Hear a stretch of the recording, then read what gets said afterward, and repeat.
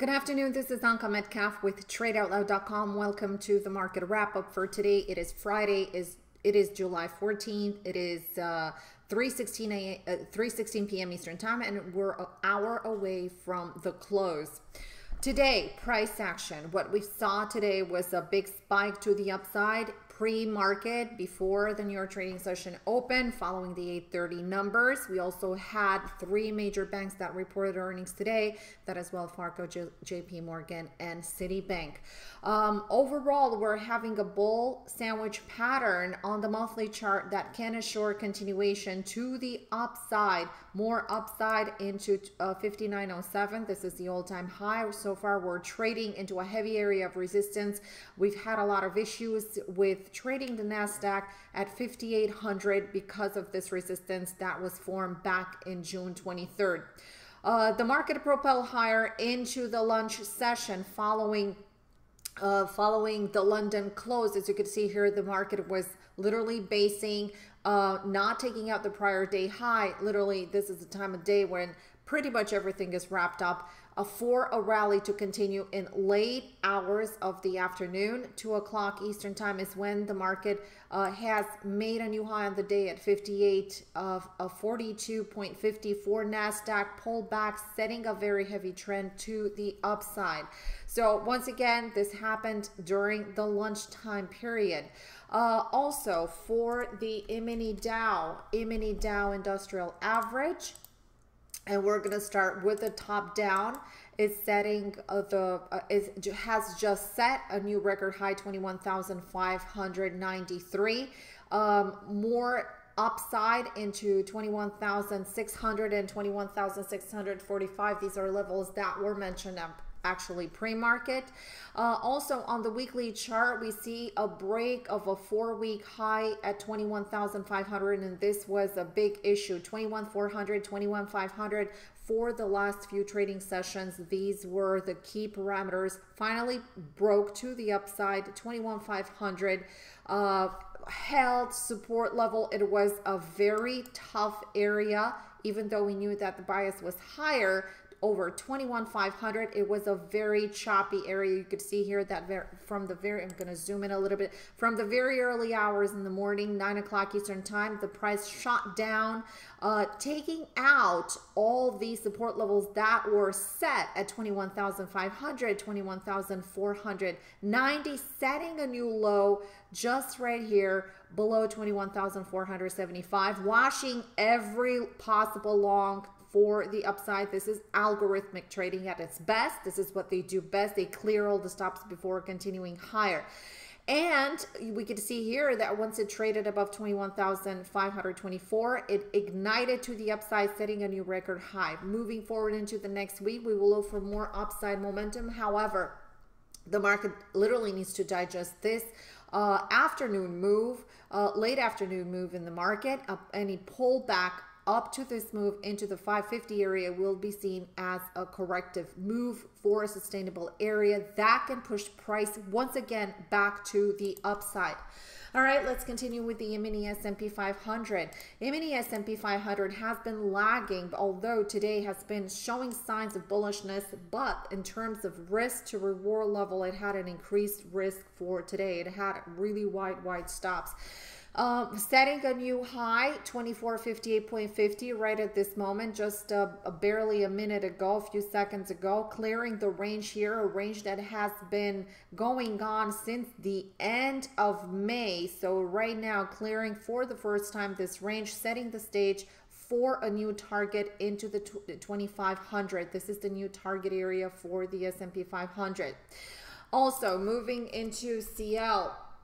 Oil has been continued to trade very choppily, although we have seen a bull sandwich in development here. However, it is trading in a very choppy manner. Take a look at the bars on the hourly chart. Extreme volatility, taking the price from 46.10 all the way into these highs of 46.73.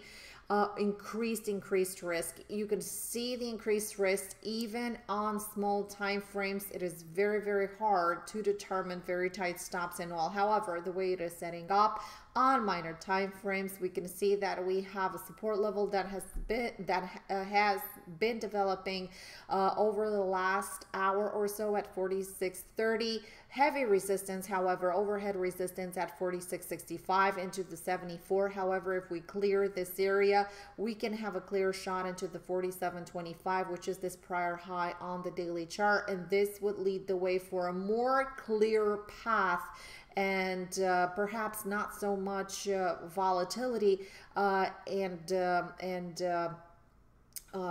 extreme volatility, and also these increased risk sizes that can lead the price back into these prior highs at 48.38 and also into this high of 49.50.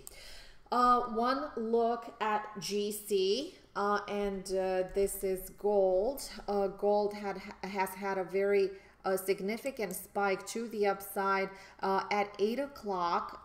This is a strong support area. We've been talking about this 12:30 area, and this is what we're dealing with right now. If you recall, in the pre-market game plan for the last few trading sessions, I have mentioned the fact that I'm looking for a possible swing trade, but I'm waiting for the price to spike up into the 12:30 area, pull back, form a support level into the 1224, 1225 for a possible continuation higher. So far, we have an overhead resistance right here at 33. This is the area over here at 1232.80, 1233. You could see that we have two moving averages that are putting a lot of selling pressure on price at this point. The more we consolidate at this level, the more we will have odds of breaking above this heavy congestion area here at 1234, 1235. So this is a very critical area. Make it or break it. So like I said, the first shot was to see it to see gold trade into the 1230 area. Any consolidation here or pullback into the 1225 may represent a good risk to reward ratio for a swing trade. So we will look for the parameters, possibly a trade over 1230 with a stop at 1225. It is not set yet, so this is not an official call. We will wait for price action to develop some more and give us more information on how it will trade. Also, RTY, new kid on the block, not so new, but under a new symbol. Russell 2000 was trading was switched from CME to ICE back in February, and now back it is trading back at CME under a new symbol, RTY. So we've had 1 week of RTY. We've had we've had only 4 or 5 days of trading. Well, actually 1, 2, 3, 4, 5 days of trading. Okay, 5 days of trading. As you can see here, we do not have continuous data. Data was not transferred from ICE, and you can see the monthly chart, weekly chart does not give us any kind of clue or any kind of information. So far, we're seeing a move to the upside, and over here on the hourly chart, clearing the range of the 1430 range. Literally, Russell has been doing literally nothing for the last 6 months or so, because it has been ranging, the switch back and forth, and not a lot of market participants in this mini. However, as we progress, we're going to get more data, and we will put RTY back on the map on our watch list. Also, last but not least, I'm going to take a look at bonds. Bonds have been stabilizing at 152 level, and this remains the threshold for them right now as of this moment.